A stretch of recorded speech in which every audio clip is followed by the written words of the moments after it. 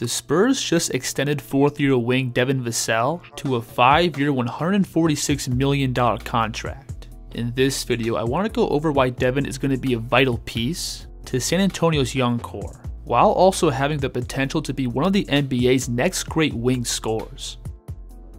So with Vassell's game, the first thing I want to go over is his mid-range scoring, because in the modern NBA it is pretty rare to have a young player who's already really comfortable generating looks from these spots. Now at 6'5", Devin isn't always the biggest wing on the floor, but he does have a 6'10" wingspan, and most importantly a high release point on his jumper, which is the foundation for pretty much every great in-between scorer. Oh, Big John was one of the scariest men. DeRozan and one. Now because Vassell gets so much elevation into his jumper, he doesn't need to create a crazy amount of separation to get his shot off.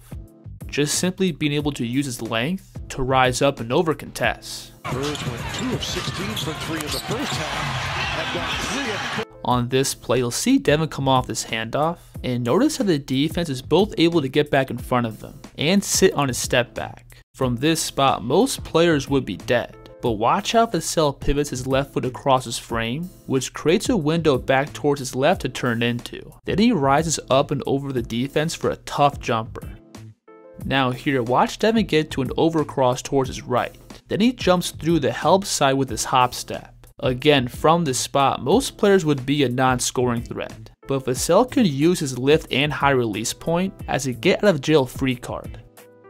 Now on top of his physical tools, Vassell also has really good pace and navigation with the ball. In pick and roll, he's really good at finding the open space on the floor and snaking his way to spots to rise up. You'll see Devin here working off the screen, and notice how this big is sitting deep and drop, while his man is also trying to fight over the screen. From this spot, all the open space is going to be on the left side of the floor, so Vassell just simply snakes the ball into that open space and rises up for the jumper. Now on this play, Devin's going to play out of a ball screen on the wing, and notice how the screener is going to flip this pick, so Vassell's not going to come off towards his left. And from here, look how the ball side corner is empty, while Looney's also heavily playing on Devin's right side. So instead of snaking the ball back to the middle, Vassell's now going to push the ball out towards his left to attack and rise up into that open space. Now Devin's combination of getting a ton of lift into his shot, while also having a good feel of the court, is already enough to make him a high-level mid-range scorer. But another really important element to Vassell's in-between game is his ability to create separation. So off the dribble, I wouldn't say Devin has super elite or dynamic handles, but he does have a variety of punchy stepbacks in his bag. You'll see him here playing against Bam one-on-one, and watch how Vassell gets to a between cross, then brings the ball back through. And from this spot, notice how Bam's right foot is up, while Devin's right foot is back.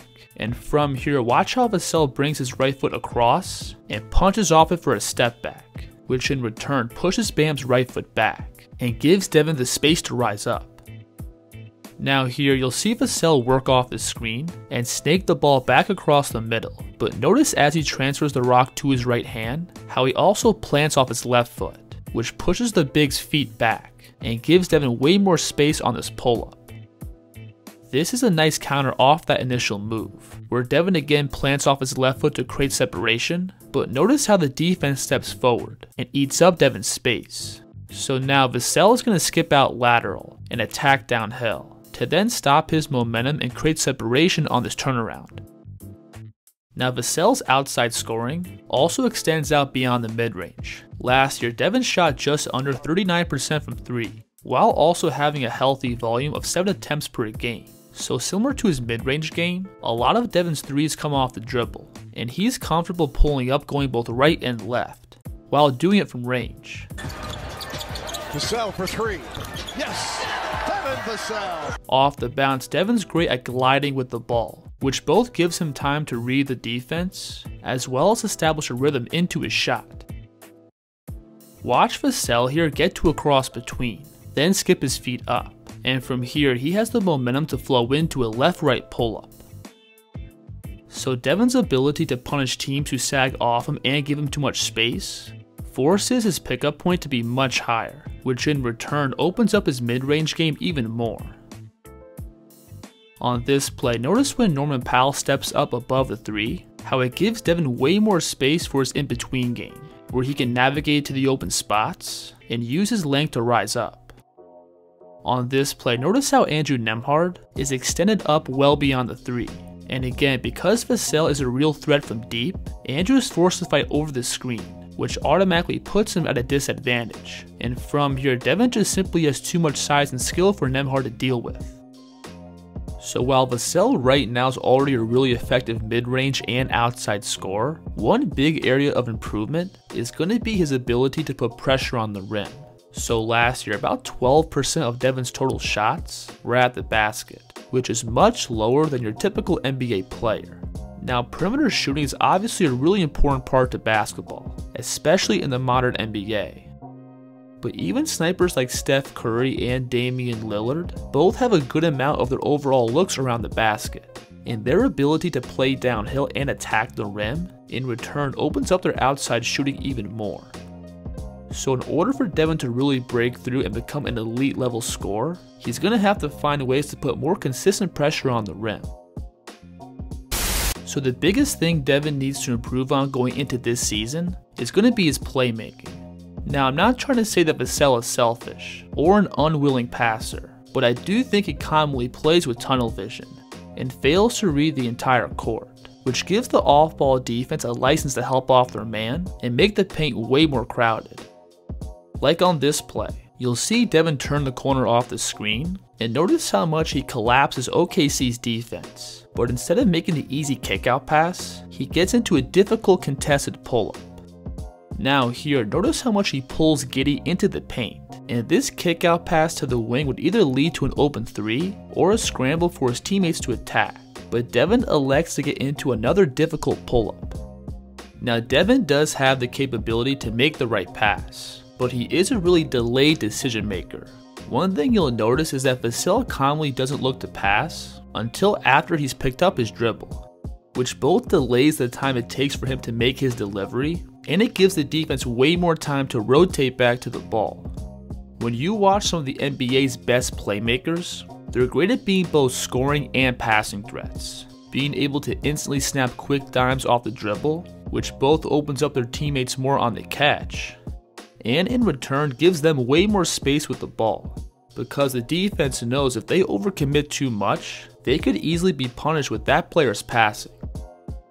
Like on this play, notice how these two Celtic defenders are hesitant to fully commit over to Luka because they know he easily has the ability to spray it out to these shooters, which in return gives Doncic a clear lane to attack into. Now, I'm not saying that Vassell has to be the same caliber of passer that Luka is, but if he can just get better at making quick and simple reads, I think the floor will open up for him much more. Now when Devin does get downhill, he is a pretty good finisher around the basket, being lengthy, having good pop off the floor, while also possessing really good touch. On this play, you'll see him driving along the baseline, and watch how he lifts up, with his head pretty much behind the backboard. But Vassell is still able to extend the ball around and spin the ball off the glass for this tough layup. Now here, you'll see Devin come up to set the screen, then pop out. And right off the catch, he's able to get into the deep paint in just one dribble. And from here, he's able to lift up and maneuver himself around the big to get to the other side of the rim. So overall, Vassell really depends on his physical tools to find ways to finish around the basket. Again, just simply using his length and athleticism to lift up and find finishing windows in the air, which obviously can work for him in spots, but overall it's not very reliable when he's playing in traffic or going up against length. As a driver, Vassell can be a little reckless at times. There's many plays like this where he attacks into a crowded paint, and instead of playing off 2 feet or using his strides to set up angles on the floor, he elects to recklessly jump up and force a finish that's not there. On this play, Devin does make a good initial move by attacking hard to his right, then getting to this high pickup back across to his left, but he makes his pickup extended way too far away from the basket, causing him to get into this difficult runner back to his right hand. Going into next season, I would love to see Vassell make more finishes like this, where he puts his inside shoulder into the shot blocker's chest and creates a window towards his left to lay the ball up. So right now, I think Devin Vassell is already a really talented scorer, specifically with his ability to create in the mid-range, as well as behind the three. Going into this season, I would love to see him make a big jump with his overall playmaking, which I think could really unlock his scoring even more, and possibly turn him into an all-star caliber player. If you enjoyed the video, please like, subscribe, and let me know in the comments who the kid should break down next. The kid's here.